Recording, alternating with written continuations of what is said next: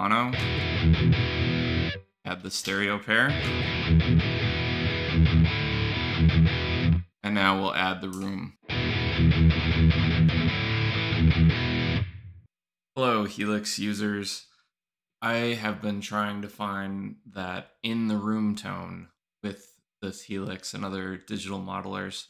Been kind of inspired by Ola England's In the Room video series, where he demos an amp in and records it in a way the same way that recording studios do, with a combination, a mixture of close and far and stereo paired microphones to get the sound that we hear when we're in the room with a guitar amp, which is really pleasing. It's really hard to do with a modeler, especially the Helix, since the Helix can't capture or can't do stereo impulse responses. So maybe this is not new, but it was helpful to me, and I'm kind of getting the tones closer to what I want now, so I figured I'd share what I've been doing. So here is the finished product.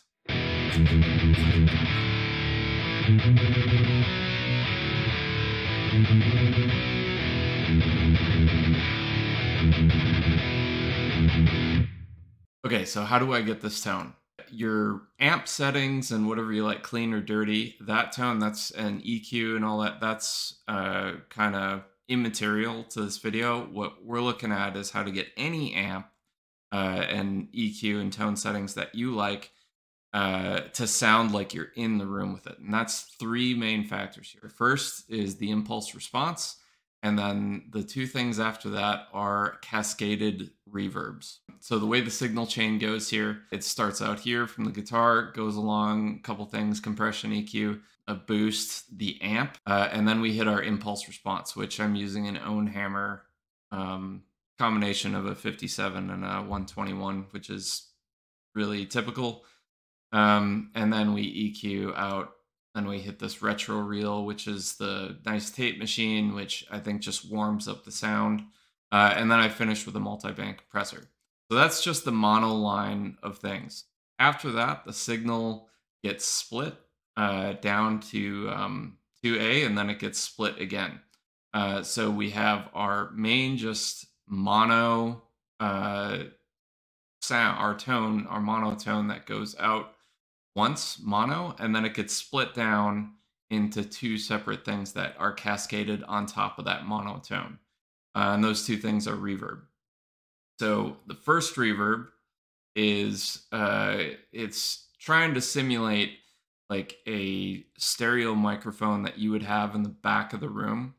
So you have very, very low room size, and it's just using that dynamic ambience model they came out with a patch or two ago, which is really neat for that.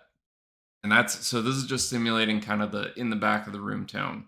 And then down here is more of our room reverb that kind of goes on top of everything else.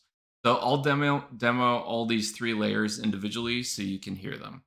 First one I'll just play is the mono guitar tone, which is B.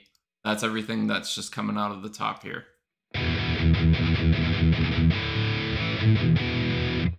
You hear that's super mono.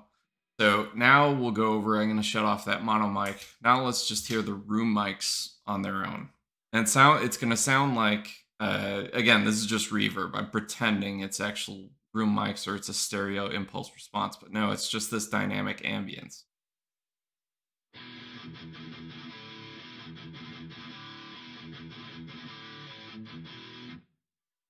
So that's just the dynamic ambience, and it's EQ'd a ton to get it that way, and I'll kind of get into that. But the key thing there is it's a stereo, there's separation there in stereo. Another key thing is after that, I put this stereo image there. So if you're familiar with mid-side, take out as much mid as possible, and so you just have what's on the left and the right. And that clears the way for that monotone up top. So now we have our monotone, and we have our kind of stereo paired microphones in the room that are on the left and right of that. And now we finish it off with actual reverb, this dynamic room. So I'll just solo that.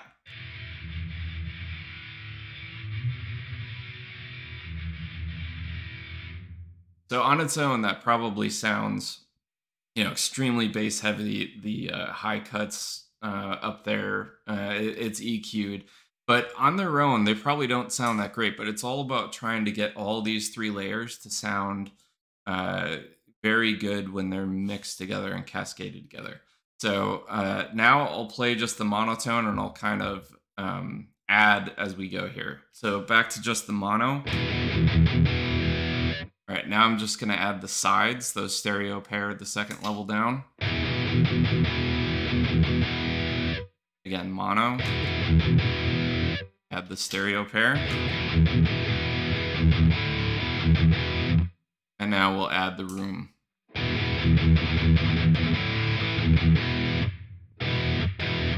That room reverb is pretty subtle. It's discreet, but it just adds that little layer that you want that makes it feel like you're in the room.